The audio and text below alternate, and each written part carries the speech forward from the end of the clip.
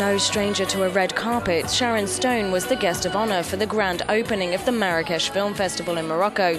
At 55, she received a career tribute from Martin Scorsese, who directed her in Casino, which earned her a Golden Globe in 1995.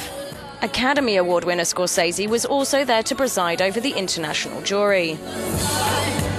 Egyptian comedian Adel Imam was on hand to kickstart the night, but that honour went to the head juror. I now declare the 13th edition of the Marrakech International Film Festival officially opened. During the festival, over 110 films will be screened, with a Bollywood reworking of Romeo and Juliet Ram Leela opening the festivities, though it may have been upstaged by Stone's celebratory dance.